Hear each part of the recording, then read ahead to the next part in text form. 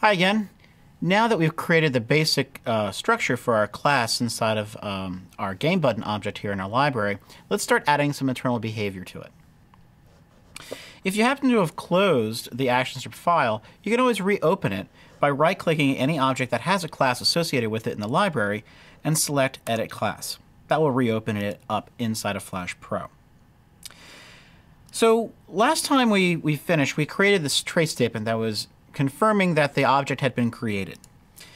This is inside the constructor, which executes every single time that an object is created inside of Flash.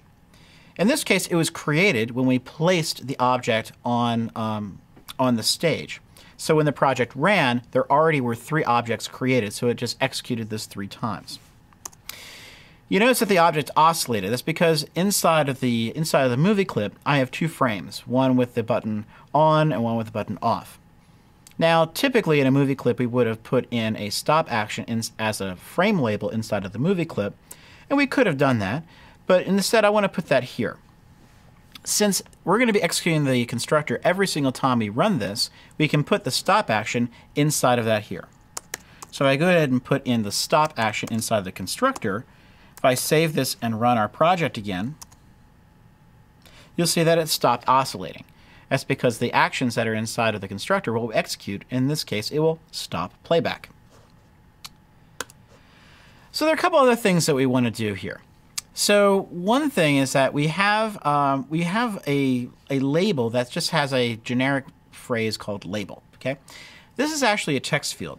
Let's go ahead and take a look at exactly the construction of that so we can see what it's called. So we take a look. We have a background, and then we have a editable text field. If I open up the properties panel, you'll see that this is a dynamic classic text field with the name button label. So now we can modify this. Inside of the class. So let's go back to gamebutton.as. What we can do is I can say stop.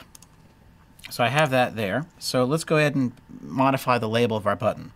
So we'll say this, since we're talking about this object, button label dot text equals click. Let's go ahead and save this and run it and see what we have. All right, great. So we have a button now that has the word click on it. But if you remember, every single class that we create is going to be executing this this constructor. So if I go back into diceout.flaw and I drag out another game button, or a third one, or a fourth one, they will all stop oscillating like they were in the previous episode, but now they all say click. That's because we're defining that for the entire class. What we're going to do in the next episode is allow you from each instance be able to define specifically what you want each one of these classes to do by modifying the button label through something that's called a method.